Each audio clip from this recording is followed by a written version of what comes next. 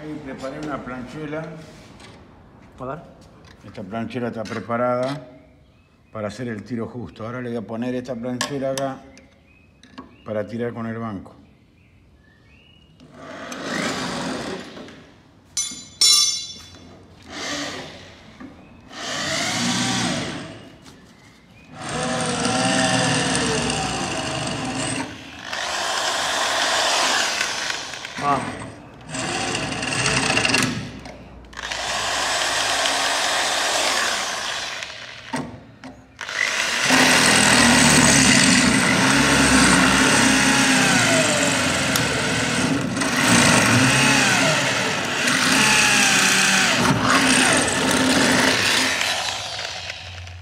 Una mecha más grande. El agujero va a poner un tornillo de 8 milímetros.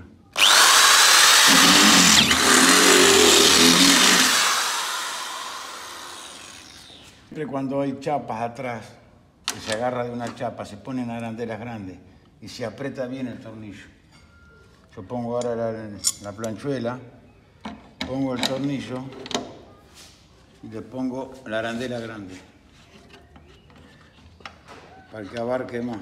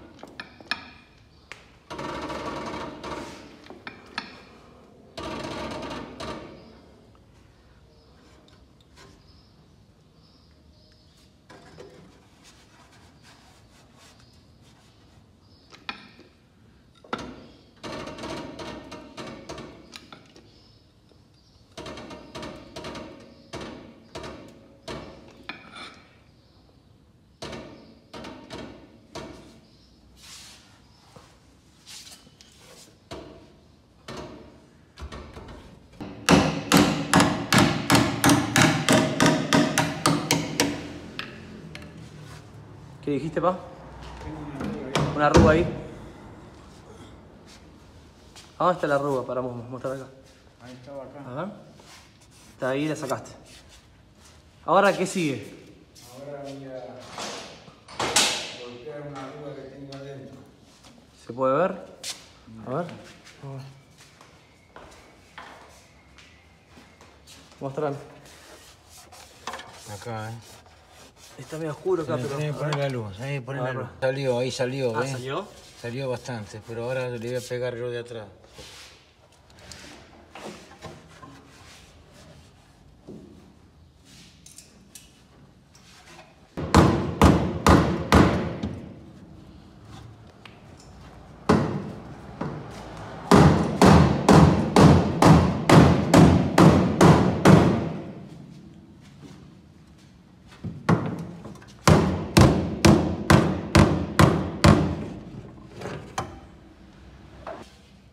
Y lo voy a ayudar a esta parte de acá para tirarlo. ¿Con un gusano? Sí. ¿A dónde lo vas a poner para el gusano? Acá. Ahí. A ver qué efecto hace. Un gusano de acá. ¿O qué? Que no hay que golpearlo nada de guardar todavía. Pues yo tiré acá, pero también pudo haber venido esto para acá. Entonces se hace dos tiros a la vez. A la vez. A la vez. Para que esto salga más. Ahora vamos a probar.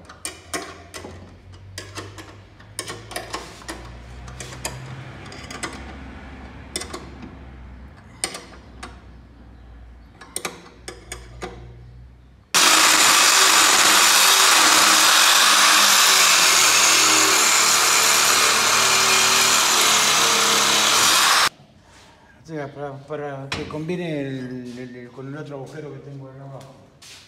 Tengo un agujero ahí, pero quiero hacer el agujero nuevo. Entonces, quiero ver si lo puedo hacer combinar.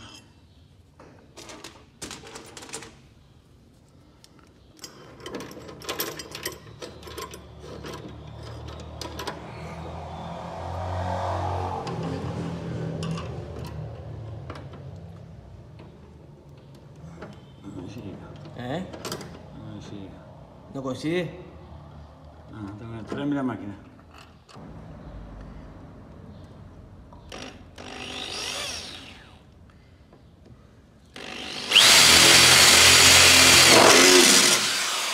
Ahora estoy apretando la segunda planchuela para tirar. Tengo que apretarla bien apretada.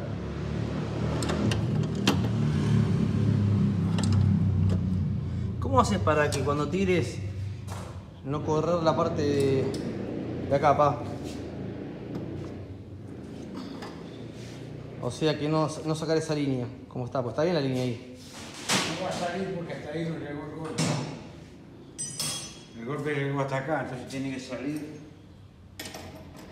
lo que entró nada más. No entiendo eso, ¿cómo haces para controlar Claro, pero si tuviera la línea cerrada, entonces es porque está muy metido esto y tengo que tirar hasta que abra la línea. eso? Claro, Ahora, como la línea está bien, el golpe llegó hasta acá. ok. Y si haces los tiros correctos, Ah, está, eso vos es. vas a sacar esto nada más. Claro. No vas a- Esto por ahí puede venir un poquito, Ahí está. pero cuando aflojás vuelve a su lugar otra vez. Entonces es importante hacer los tiros correctos, eso es muy importante. Claro, obviamente, pero Los tiros correctos son los más importantes. eso está bien, pero pues, si los haces mal, sacarías todo esto y abrir la línea. Bueno, pero tenés que ser un animal tirando el banco. Vos tenés que mirar cuando estás tirando. No se puede tirar a ciega, vos tenés que mirar ahí. Yo te pregunto todo esto porque es para el tutorial, porque capaz que hay gente que quiere saber o se hizo esta pregunta que yo te estoy haciendo y... Pero por eso, pa. Sí, Yo sé bueno, que no, yo- vos haceme todas las preguntas que Yo te quieras. pregunto por los chicos que quieren Lo que aprender. pasa es que yo muchas veces yo estoy tan concentrado, acostumbrado a estar concentrado con el laburo, que a mí se me escapan de por ahí cosas. Aparte No, yo también que estoy aprendiendo y por eso te pregunto y de paso capaz que el chico quiere saber o... vos preguntame todo lo que quieras, yo te contesto. Pero yo cuando me conecto mucho en un laburo, mi cabeza está muy enchufada con lo que estoy haciendo. Ayúdame un poquito acá, teneme el estricante. Ahí.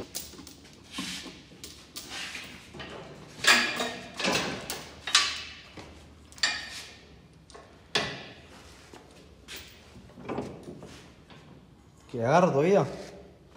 Que si no le puse el tornillo todavía.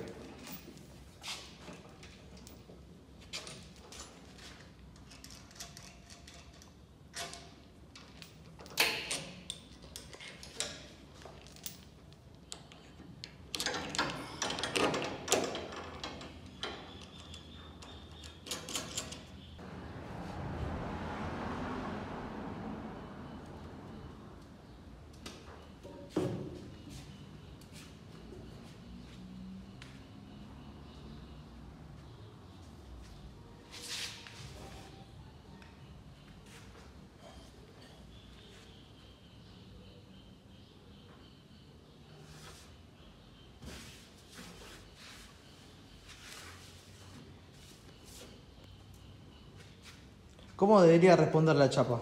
¿Qué estás esperando vos? No la va a sacar toda, ahora yo la tengo que acompañar, por eso es muy importante no pasarte, de no romper nada. ¿Cómo te das cuenta de eso? De no pasarte. Y por la fuerza que estoy haciendo yo acá y las planchuelas que tengo puestas con 2 tornillos. ¿Cómo responden? Sí. Vamos a verla, a ver. La planchulita, la voy acá. Mi guardabarro ya lo enderezó, está en la bolladura, pero lo más importante de esto es tirarlo lo más justo posible antes de tocar esto. Por eso el tiro está con 2.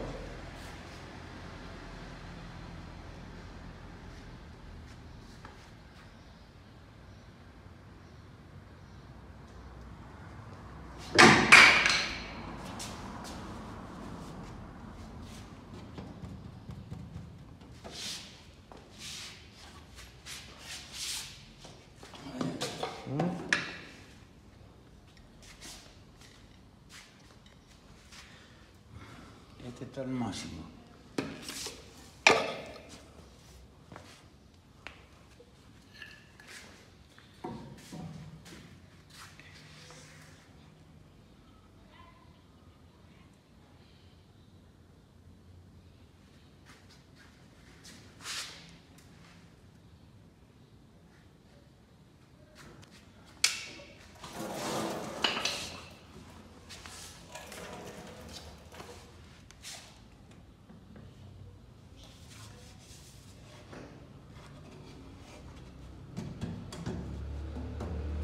Al subir se cerró la luz, es lo que yo quería, pues estaba muy abierto acá. Ahora se cerró, después se tiene que volver un poquito, ahí está pasado.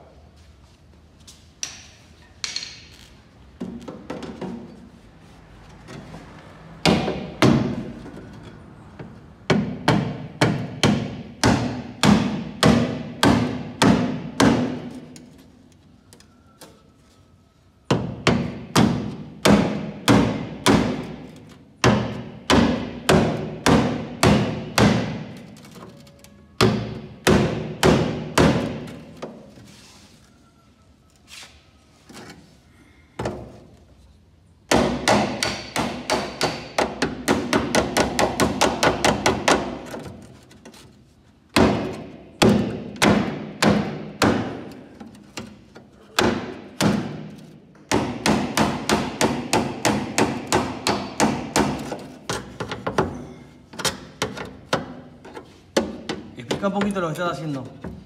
Estoy sacando las arrugas.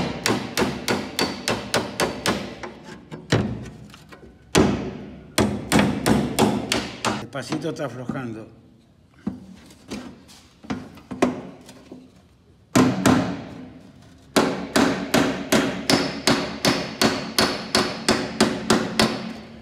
Una chapa muy fina.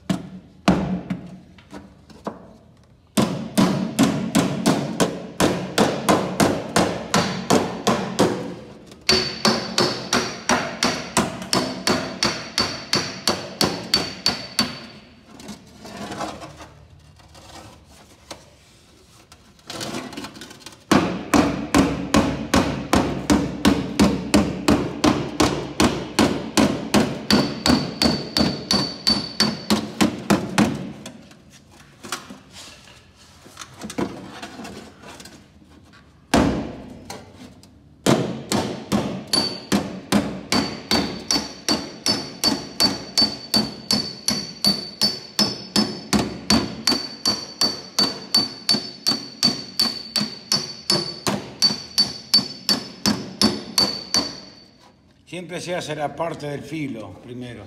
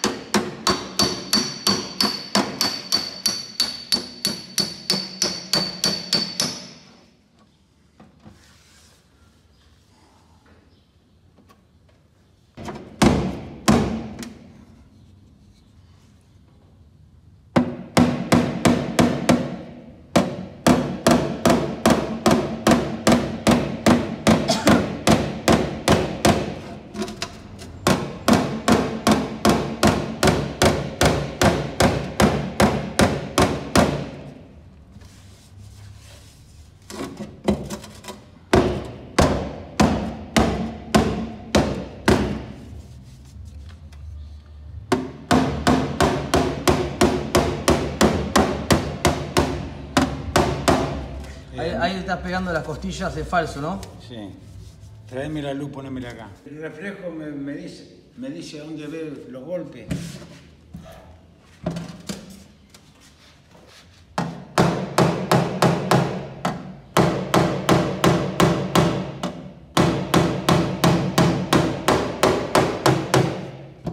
demasiado fina la chapa. ¿Vas a pelear con el decapante? Sí, y esto sí.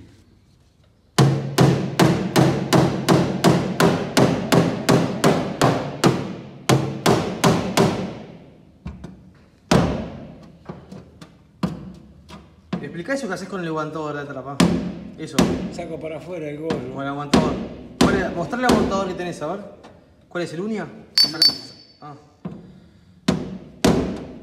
Estás sacando la línea primero, ¿no? Sí. O sea, le estás pegando a este borde, la línea esa. Exactamente, ahí.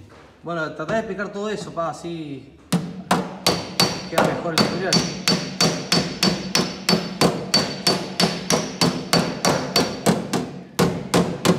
Tratando de enfocar que se vea bien esa línea.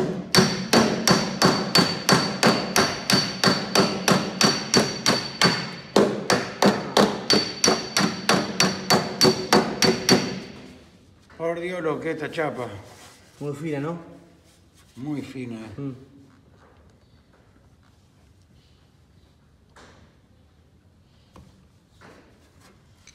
Una pregunta, esa tapa te está marcando un poco que la chapa acá está baja, ¿no? ¿Puede ser? La tapa, cosa, eso tengo que abrirla, esa tapa. Pero digo, la tapa está bien. Aparentemente. Y si la tapa está bien, significa que esto está abajo. Entonces vas a hacer un tiro para afuera. No, le pegás de atrás. No, tengo que ver la tapa, si no está torcida la tapa.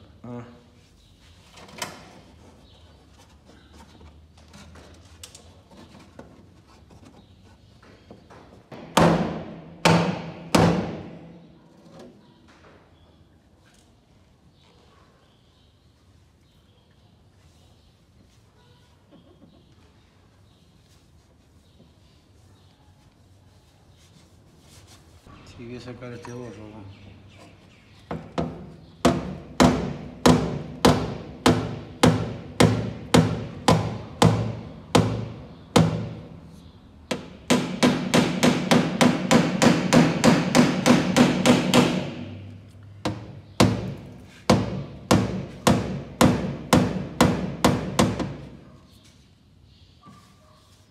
No sé lo que es esto.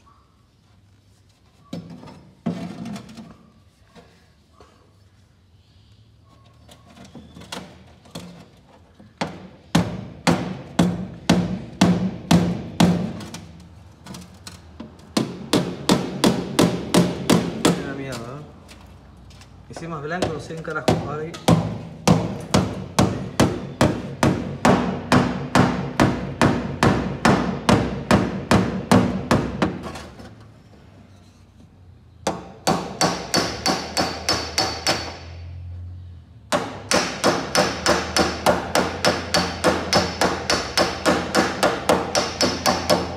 Explicar lo que estás haciendo con el martillo. Estoy sacando el bollo. Ya sé, pero no es solo pegarle. Vos le pegás en lugares precisos, en el momento justo, y quiero que expliques eso. ¿Me entendés? Pues yo también quiero aprender. Bueno, pero yo voy sacando el golpe a la luz. Sí. Bueno, pará, vos sacás primero con el aguantador le pegás. A los pozos. A los pozos. Y vos después acompañás. Donde hay una costilla, le pego una costilla. Eso es. Vos le pegás a las costillitas después de pegarle con el aguantador. ¿No? Y emparejando. Te vas emparejando. Lástima que el teléfono no capta eso, pero a ver. Mancha de su madre. A ver, no. Bueno, pero. Eso lo podemos filmar en otro video para que se note eso bien, lo que haces. Y no sé qué cámara lo puede tomar bien. No la cámara, pero el ángulo, por ejemplo, el guardabarro que falta del tutorial 2. Cuando los peleemos, ahora que le pongamos el capante. Claro, ahí se van a ver los cositos, claro.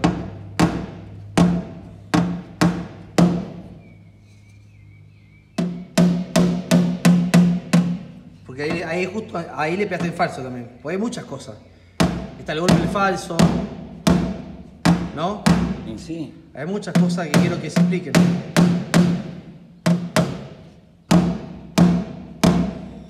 Ahí un poco se ve cómo sacás.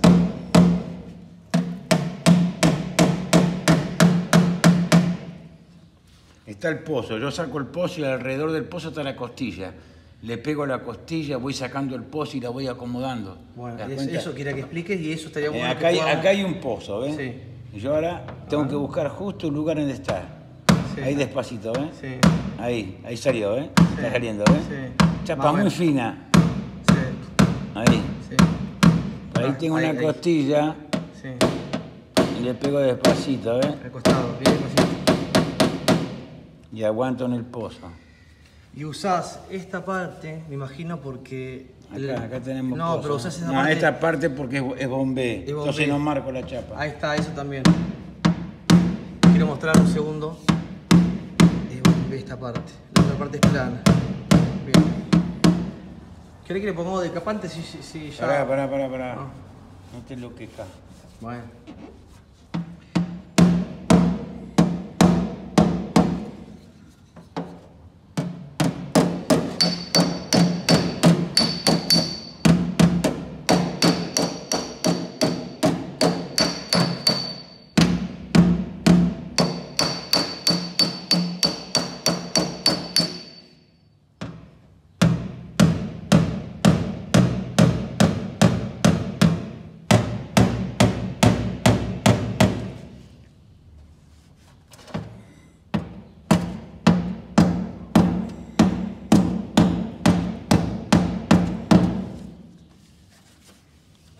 La luz es importante, esa luz es importante.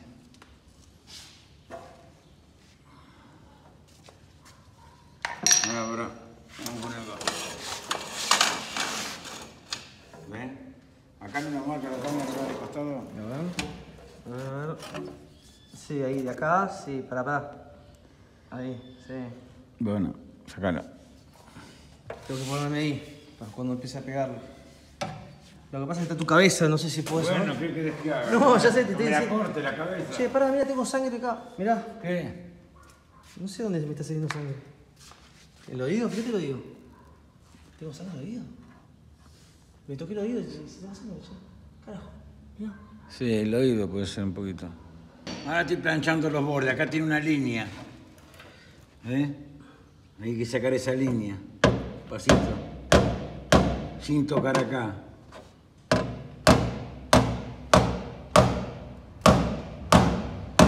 Ya va tomando forma igual,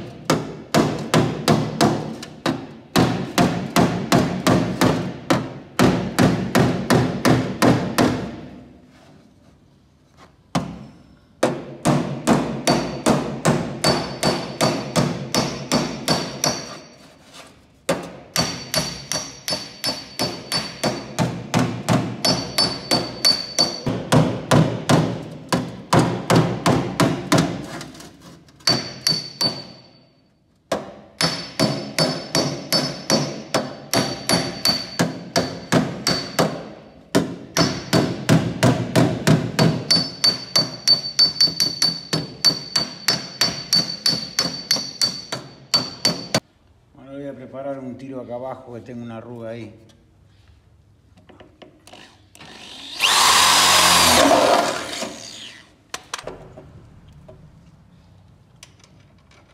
Esta planchuela la tenías preparada.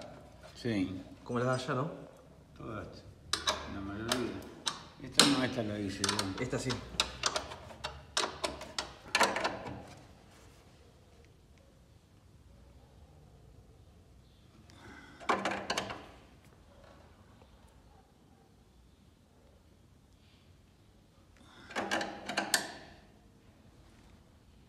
Qué exagerado, ¿qué sos? Hay que apretarlo bien, si no se arranca todo. Pero tanto. Sí, sí, tiene que estar bien apretado. Si no se arranca la chapa.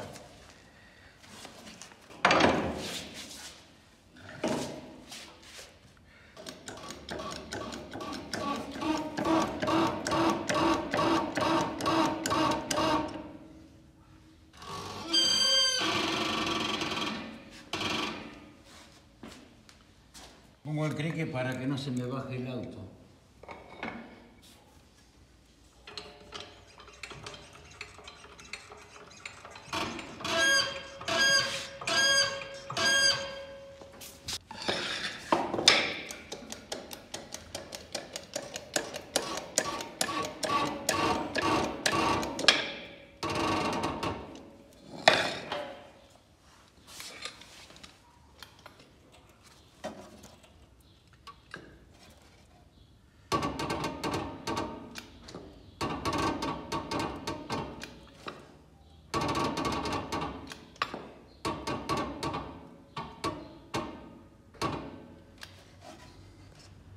¿Sentís que salió un poquito?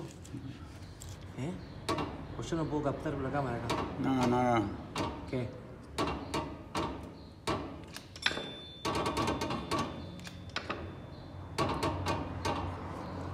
No lo va a captar la cámara. Por eso te pregunto si vos sentís, avísame. No, no, pero no lo va a captar la cámara. No, ya sé, pero ¿vos sentiste que salió? ¿Un poquito? Te vas a acompañar con el martillo, ¿no? Sí.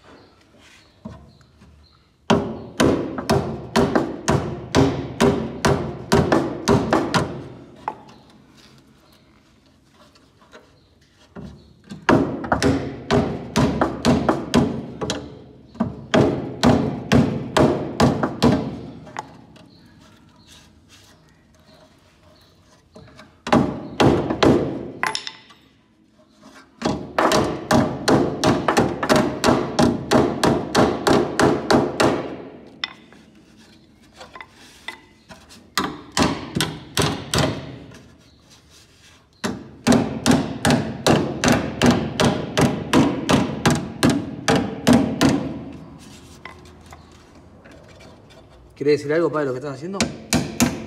Bueno, ahí salió. ¿Salió? Tiraste y lo acompañaste con el martillo. Claro.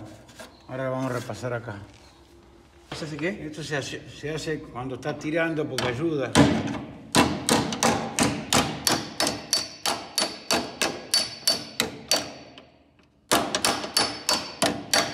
Ayuda a que afloje, salga mejor.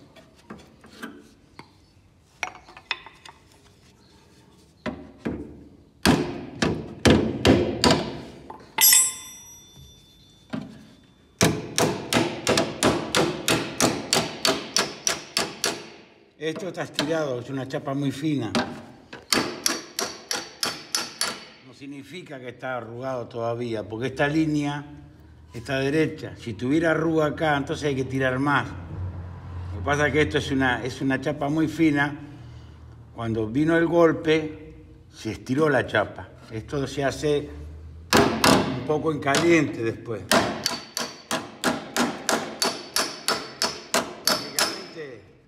Si es necesario.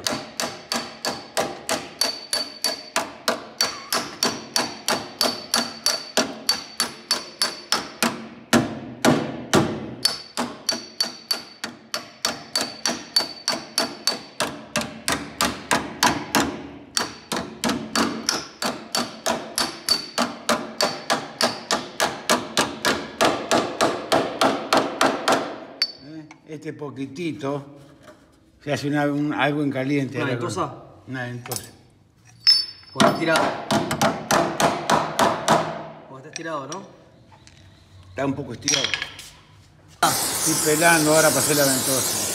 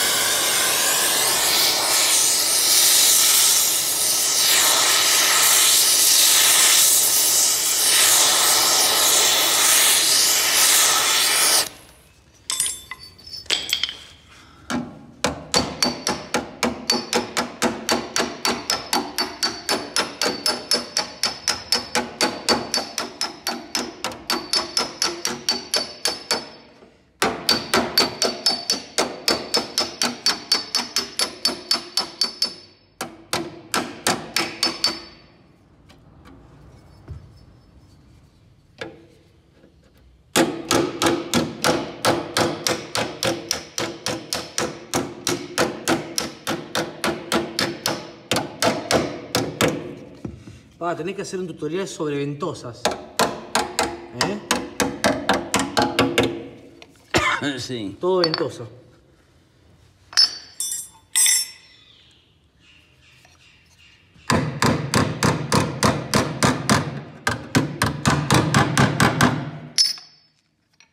Ahora le vamos a poner decapante para sacar todavía la pintura. Porque acá no se puede meter soplete para nada. Una chapa muy fina. Más fina que cualquier otro auto. Va, el Citroën siempre trajo una chapa muy fina. Ustedes se acordarán del Citroën. Era una lata. Así que estos autos tienen chapas más finas que otros autos comunes. Hay que trabajarlo con mucha delicadeza. Buen día. Bueno, pa, mientras haces esto, contá lo que pasó recién con el hombre que vino con la tráfico. No, bueno, hay un señor que vino con una tráfico que estaba podrida, pero yo le dije que ese tipo de trabajo no los hago porque son complicadas las tráficos para reparar. Hay que poner todas piezas nuevas. Y bueno, ya hoy por hoy es un trabajo muy costoso y de mucho trabajo. Yo esos tipos de trabajo no los agarro, no los hago porque no quedan bien. Por eso la mayoría de las tráficas están todas masilladas con mucha plástica. ¿Por qué decís que no queda bien? No quedan bien. Hay que poner los laterales nuevos, no se puede, no tenés lugar para poder planchar, son camionetas muy grandes. Por eso la mayoría de esas camionetas no están bien reparadas, no quedan bien.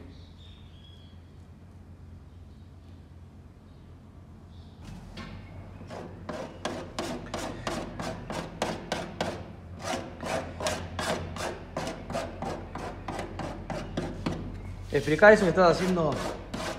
Lo estoy rayando para que penetre el decapante y salga mejor. En algunas partes la pintura está más agarrada.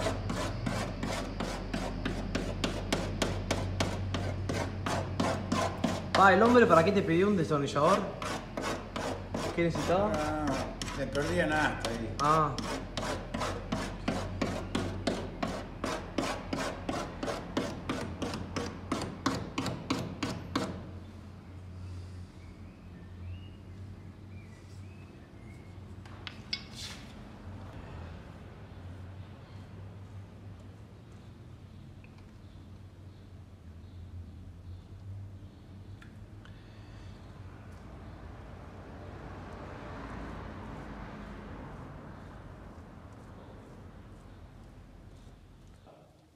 Bueno, estoy haciendo más decapante porque tiene masilla ahí.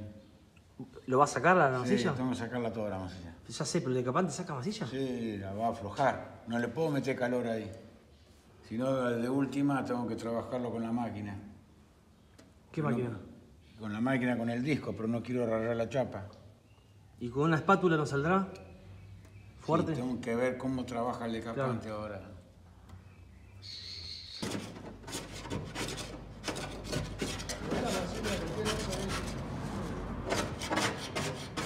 Mirá, con razón no salía, ¿ah? Le mandaron, mirá.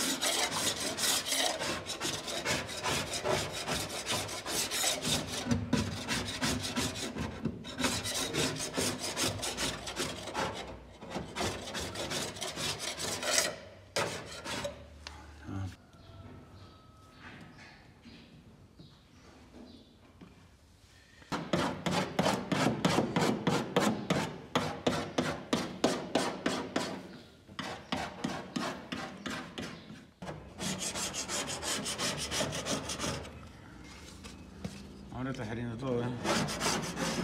¿Ves cómo sale? Era masillo eso todo. Sí. Ya había estado reparado este. Ahí están los puntos.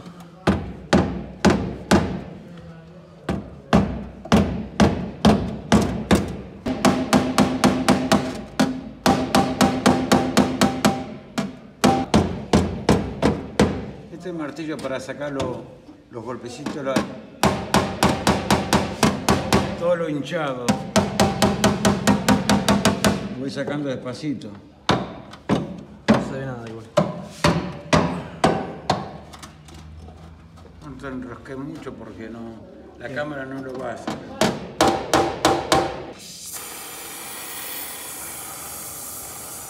No, tengo que hacer una ventosa para achicar esta hinchazón que tiene ahí. Está estirado acá. Vos tenés el soplete, porque yo no puedo hacer todo a la vez. Y tirarlo para allá el soplete. Sí.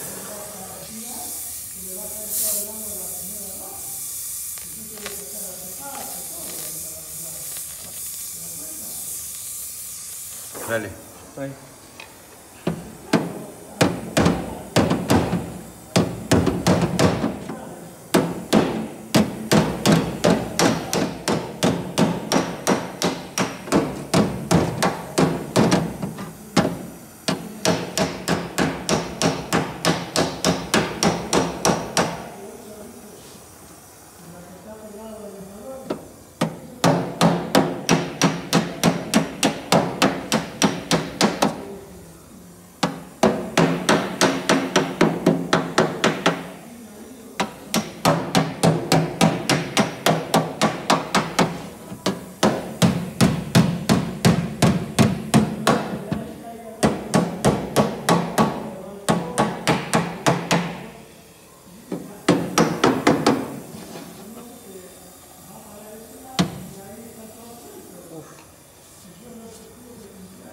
¿Otro o apago? No, no apagué.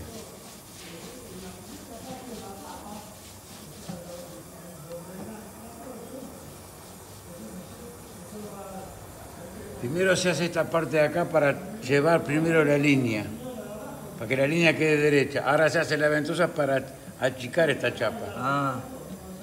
Primero la ventosa te lleva la línea. Lleva la línea, que quede la línea primero. Claro. Después se termina de planchar arriba.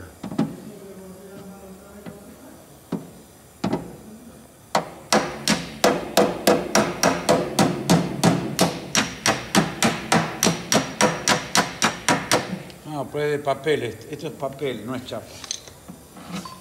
Ahora vamos a hacer ventosa con mucho oxígeno. Mucho oxígeno, ¿por qué? ¿Explica eso? Para que no se estire tanto la chapa.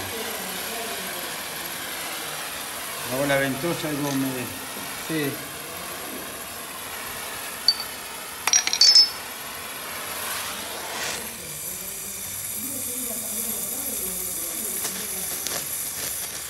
¿Verdad?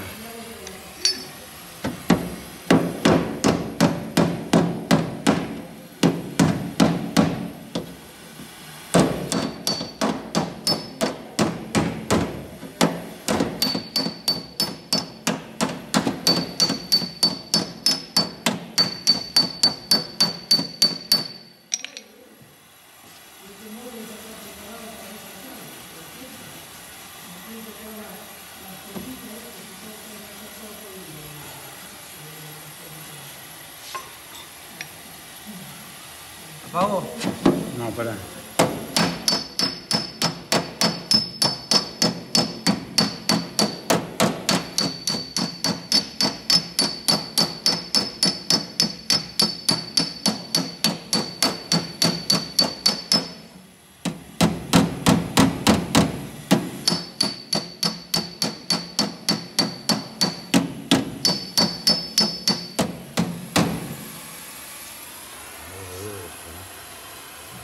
¿Eh? No, qué fácil.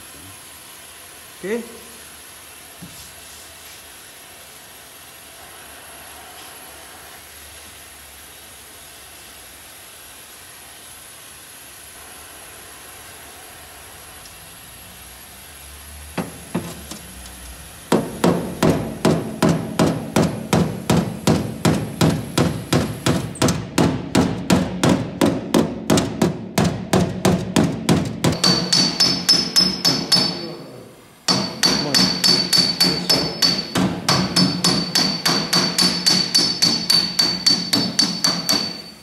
Eso, pará, un segundo. Eso no es lo ideal, pero bueno, cada uno sabe lo que tiene que hacer.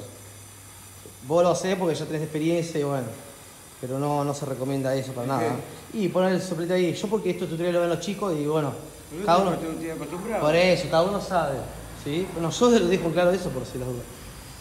Y bueno, acá no esperaste, hiciste otra ventosita, ¿no? ¿Eh? Sí. Dale, vamos a comer. Okay.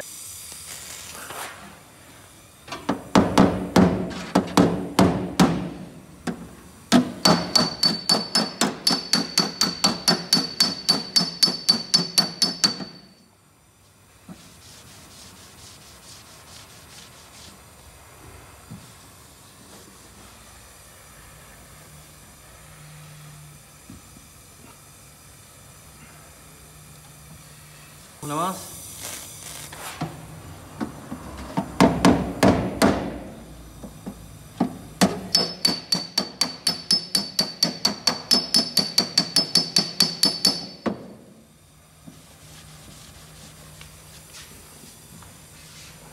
Ahí va. Dale, que se quema la carne.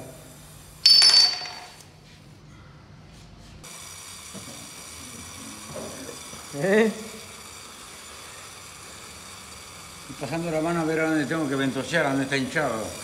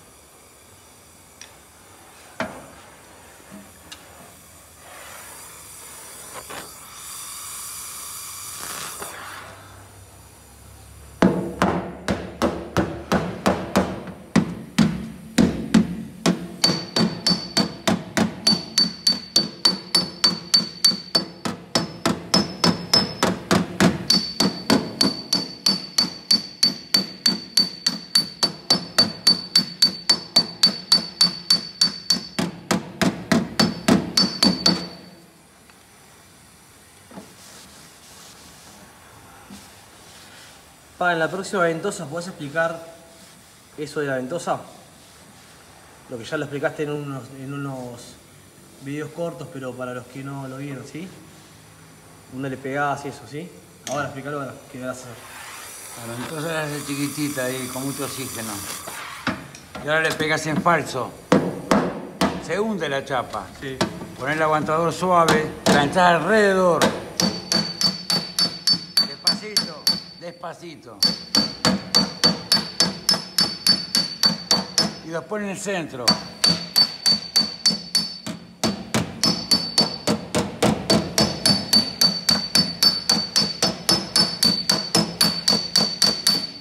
Después la enfriás. Estas ventosas son más chiquitas que las que hiciste en el 125. Sí, pero es una chapa muy porque fina. la chapa es más fina. La chapa es muy fina, demasiado fina es. Sí. No es fácil. Por eso se hace con mucho oxígeno, para que no caliente tanto la chapa. Y ventositas chiquitas. Y ventosas chiquititas, rápidas. Rápidas. Y se enfrían. Claro. ¿Ves? Vos fíjate, apenas meto soplete, cómo se levanta la chapa. Sí.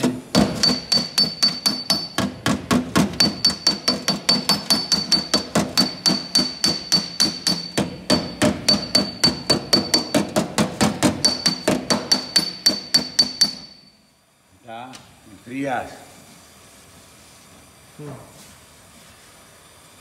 Ahí va bajando. Ya casi lo tenés ese, ¿no? ¿Por la agarro? Va bajando, despacito lo vamos teniendo.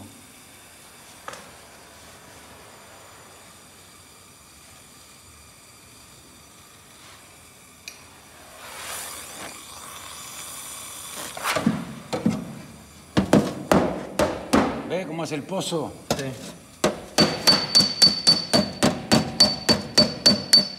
Planchar alrededor. Lo pone en el centro.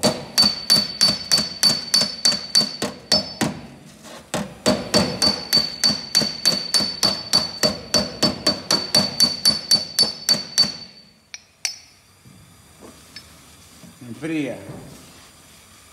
Ahí bajó. Ahí va bajando.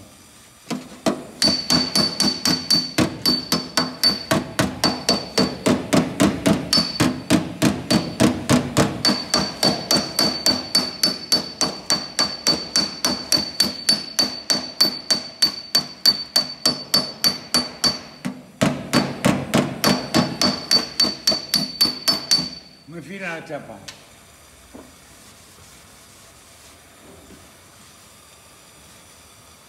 Ahí bajó, ¿eh?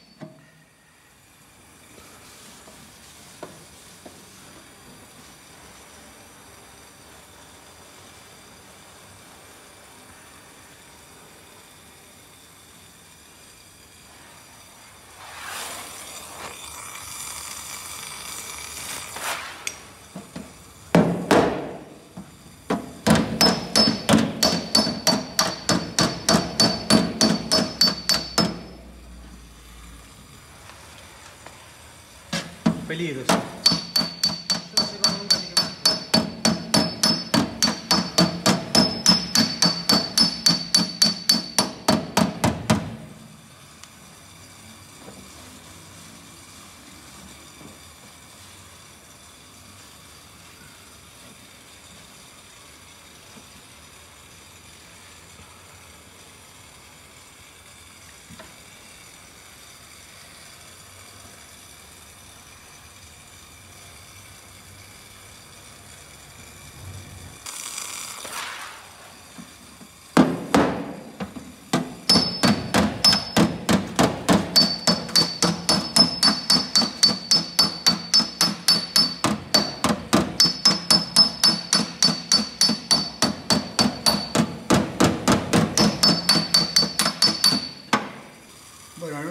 Los que quieran que se pueden suscribir para dar una oportunidad a los chicos que quieren aprender. Cuanto más seguidores tenemos, más vistas tenemos, más posibilidades tienen los chicos de poder aprender este oficio, que es maravilloso y que está en decadencia, porque en realidad hoy por hoy no hay chicos que aprendan el oficio y lamentablemente se va a perder. Esta mano de obra se va a perder si los chicos no se dedican a aprender este oficio.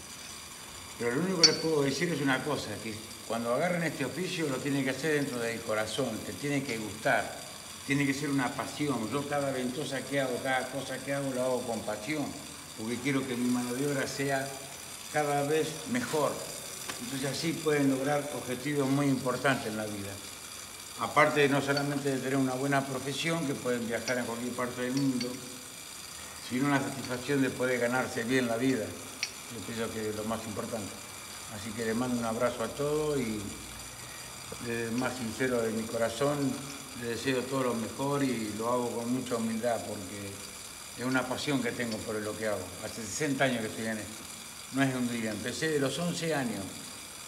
Hacía 60 cuadras en bicicleta para aprender el oficio y a la noche hacía los deberes. Y esto es real. Entonces, en este mundo y en esta vida nadie te va a regalar nada. Si vos te lo propones, lo vas a lograr. Todo lo que vos te propongas, en esto o en cualquier cosa, lo vas a lograr en la vida. Pero tenés que tener un objetivo claro. Claro y decisivo. Y nunca pegar marcha atrás y nunca decir que esto no lo puedo lograr. Jamás. Yo creo mucho en la ley de atracción. La ley de atracción es muy importante. Todo lo que vos te pongas en la cabeza lo podés lograr. Y se cumple. Así que bueno, nada, les mando un abrazo grande y seguiré golpeando acá haciendo alguna Ventosa. Bueno. Perfecto.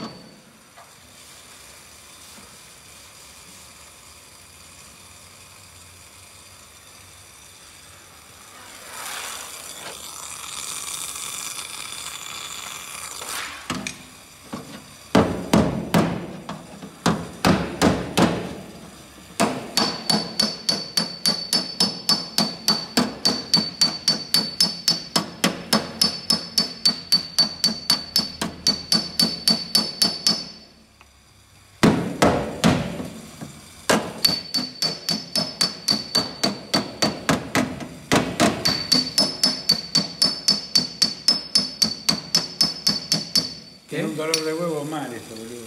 ¿Por qué? Porque es una chapa muy fina, difícil de trabajar.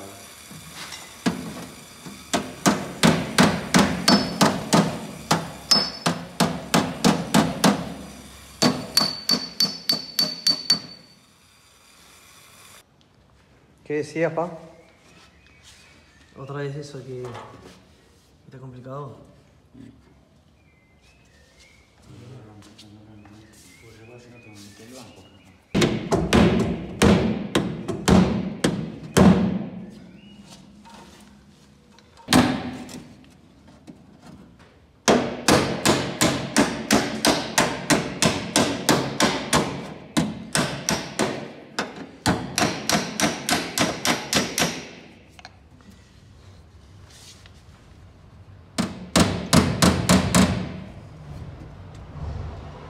Mira qué es esto.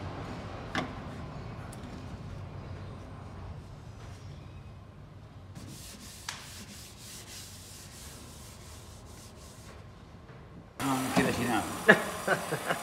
Caliente. ¿Estás enojado con la chapa? Sí, el dolor de huevo se está poniendo.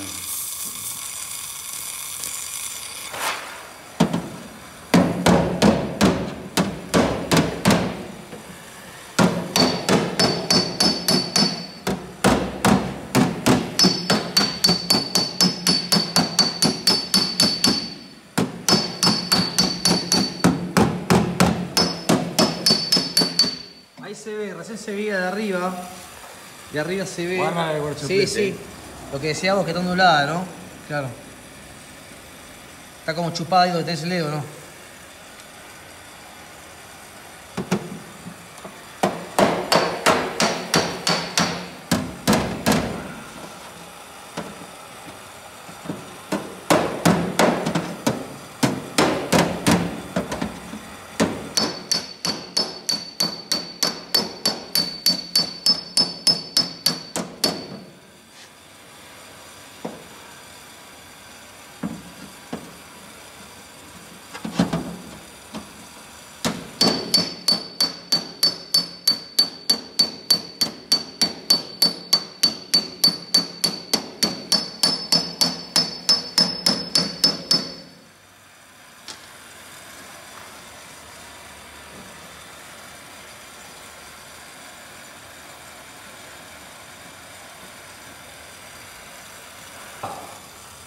Entonces de arriba, pero vamos a trabajar con la máquina.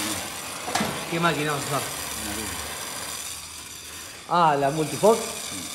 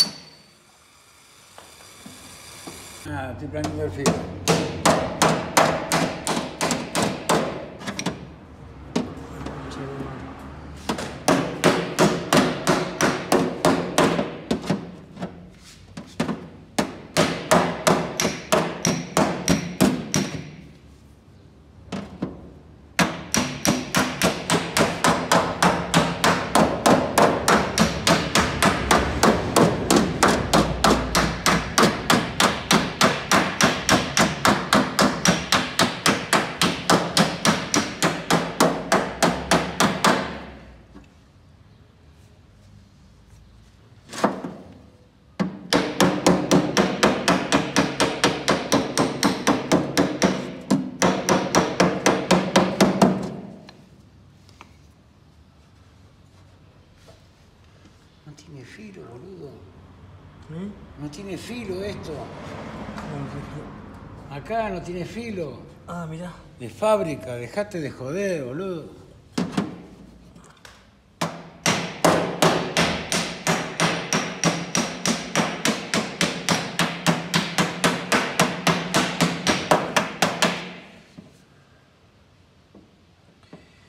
Comprate un C4.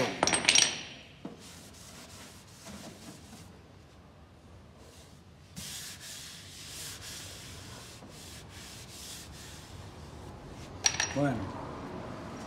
¿Qué? Un flan. Un flan.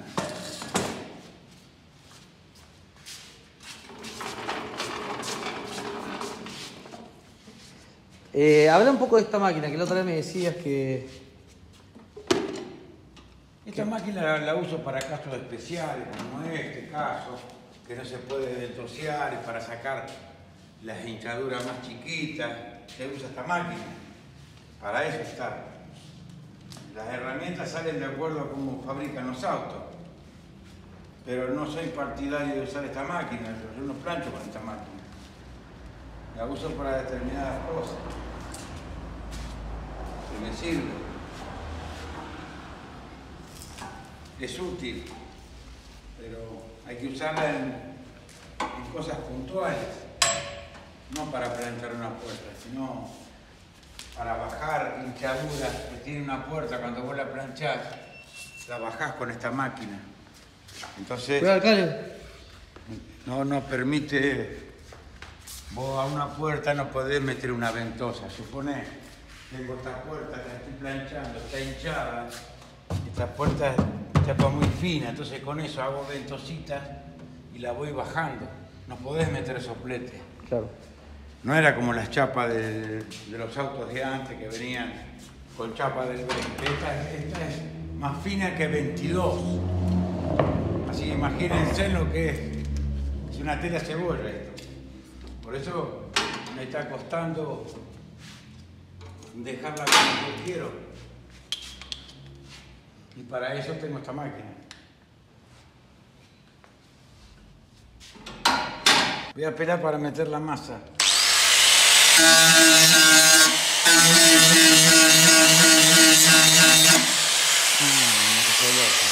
¿Eh? Una revolvante. Una cosa de loco, no tienen vergüenza fabricar una cosa.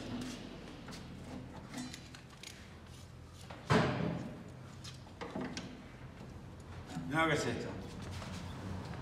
Mirá. No, ¿qué es esto?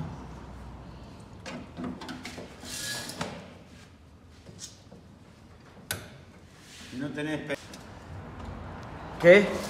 Que hay que tener experiencia para hacer esto. Este tipo de trabajo, salvar un guardabarro así, porque es muy complicado.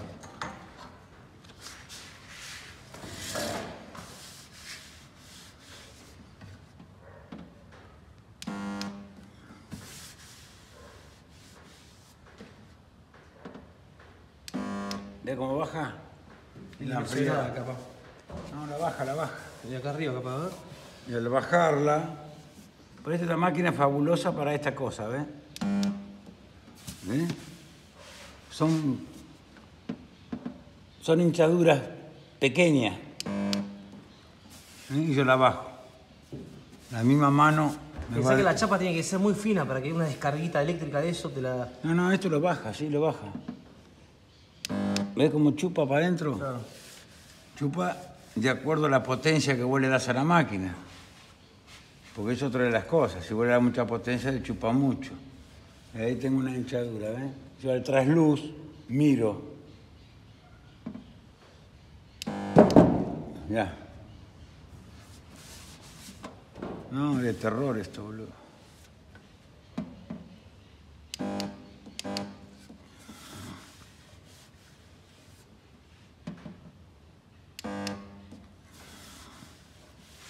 Y la va bajando, pasito lo va bajando.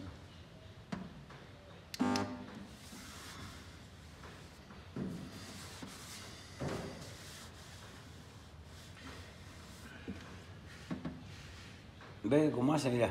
Sí. Ahí de abajo,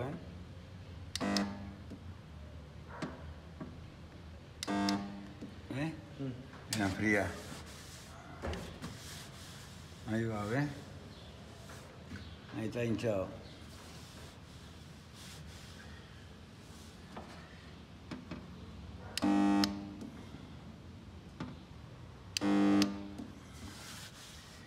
Yo le doy la potencia que yo quiero. Si sigo apretando, tiene más potencia.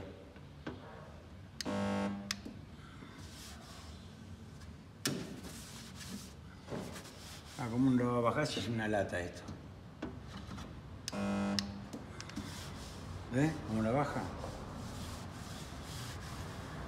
¿Qué vas a meter soplete acá?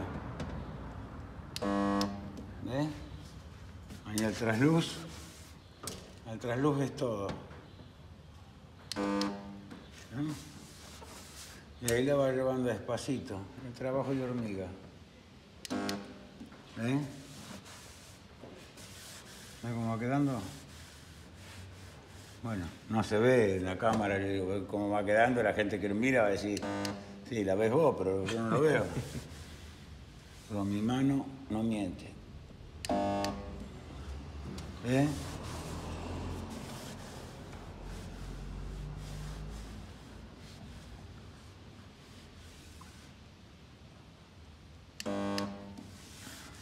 Me imagino que a esta chapa no le pasaba lima. Sí, sí, le vamos a pasar ¿Sí? la lima, sí. Suavecito le vamos a pasar.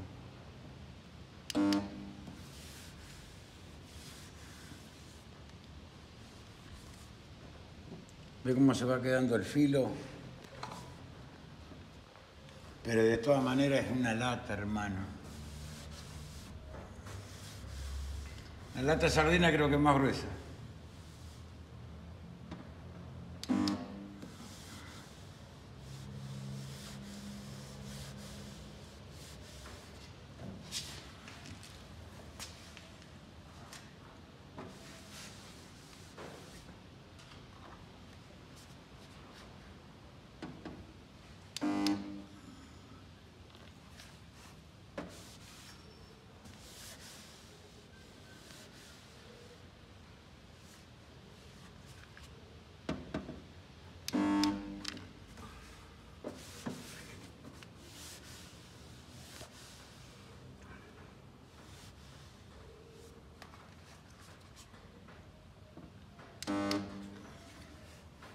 Baja, ¿eh? Claro, ¿cómo no lo va a bajar si es una lata, eh?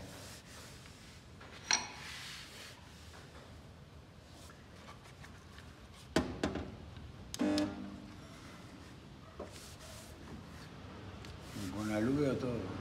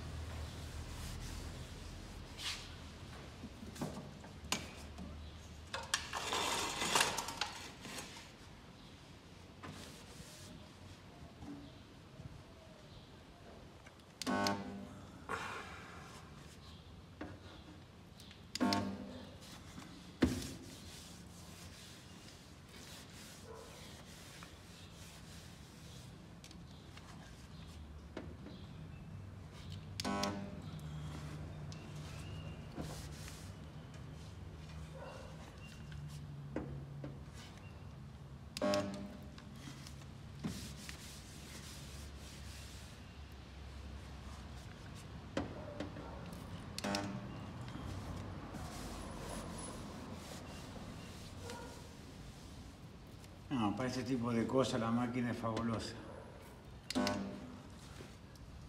Porque es tan fina la chapa que es imposible ventosearla con soplete. Si lo hiciste ahí igual, pero chiquitos. ¿Eh? Ya ventoseaste con soplete, pero chiquita. Que ya ventoseaste con soplete, no es imposible. Sí, bueno, acá pues estaba muy hinchado, pero yo acá, yo ventoseé todo esto lo más grande. Claro. Con la máquina no lo puedo bajar. Entonces le hice ventosas con mucho oxígeno para que no se me hinche la chapa. Pero después alrededor queda un poquito hinchado y lo voy bajando con la máquina. ¿Te das cuenta?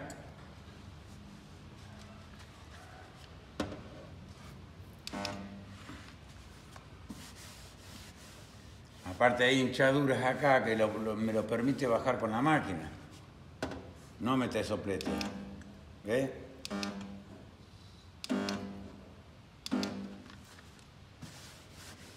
¿Ves cómo lo baja? Bueno, nosotros lo vemos pronto. La gente no lo va a ver. Ahí está hinchado, ¿eh?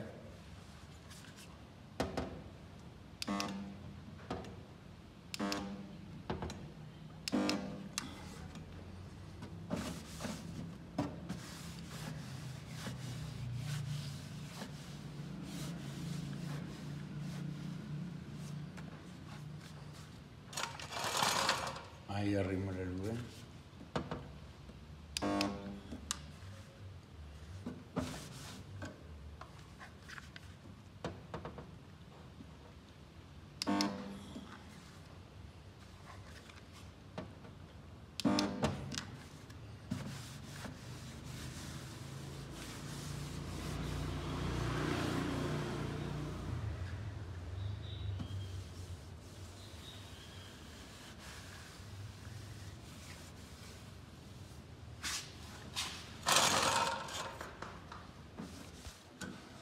Bueno, yo quiero decir en el video que los que tengan ideas para tutoriales que escriban abajo en los comentarios. Para cosas que quieran aprender. Pero bueno, vamos subiendo todo lo que se va haciendo acá igual. Pero pueden haber cosas que se pueden hacer. ¿Papá? Sí, todo se puede aprender. Mirando se aprende. No, digo los tutoriales que puse que... Acabo de decir, digo que comenten si tienen ideas para nuevos tutoriales. Pa.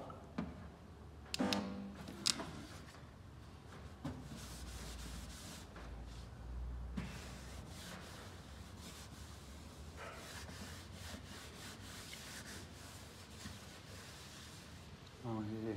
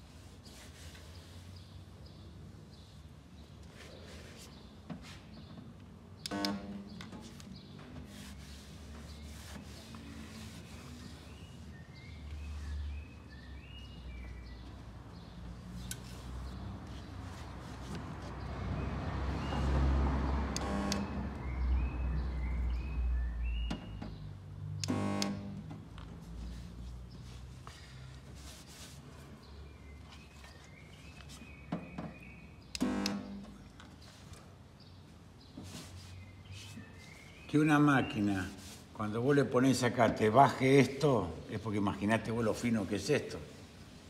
En ningún auto te baja así. Impresionante.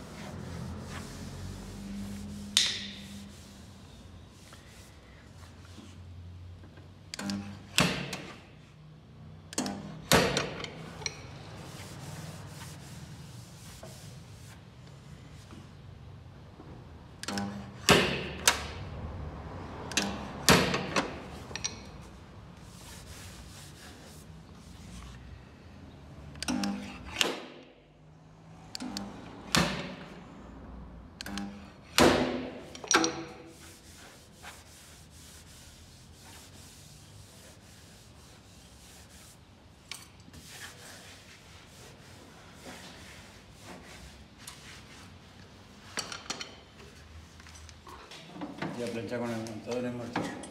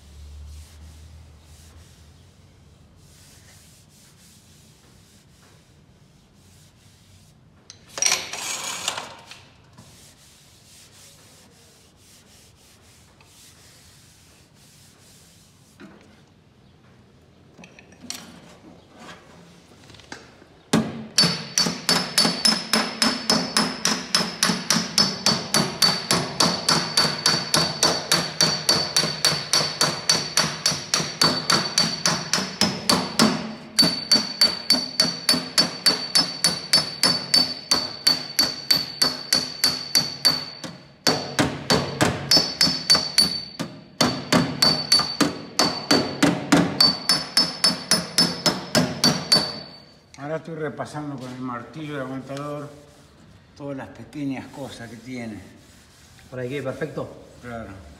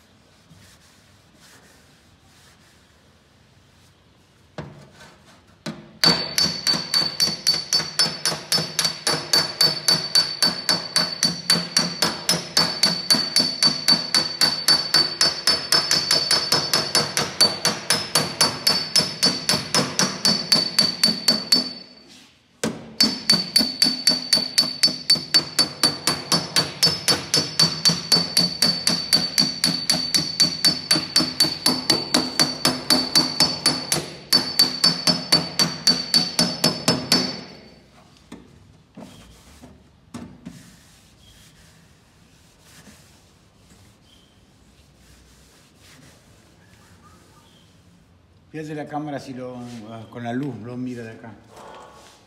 No, ¿sabes qué? Vamos a ponerlo así como hoy, que hoy estaba... Pará, ahí va, a ver. Ahí está. Sí, se nota que el cambio. Hoy está todo como chanfleado. Y así. Sí. Porque de acá no, nunca me lo agarro. A ver. Dejá ahí. Sí.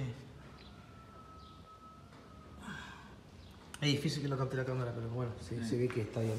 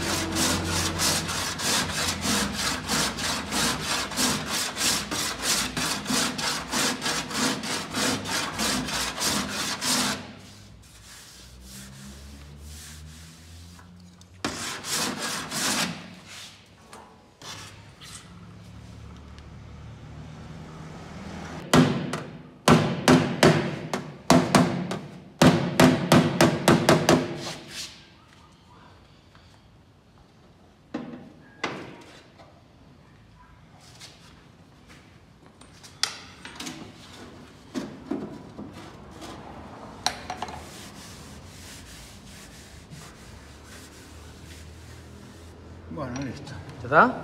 Sí. Bueno, así quedó. Espero les haya servido el tutorial.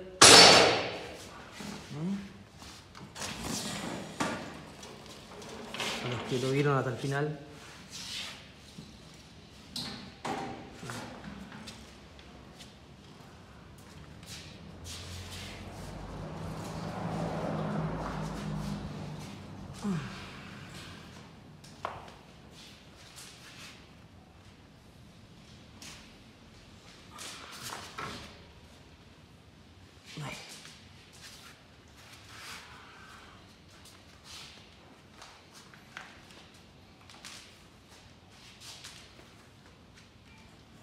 Te rías, sí, como te enseñé. ¿Cómo era? Si te gustó el video, no te olvides de suscribirte para ayudarnos a llegar a más gente. Si te gustó el video, no te olvides de suscribirte para llegar... No, para ayudarnos a llegar a más gente. Ay, palo, 20 veces. Para ayudarnos. Ayudarnos a llegar a más gente.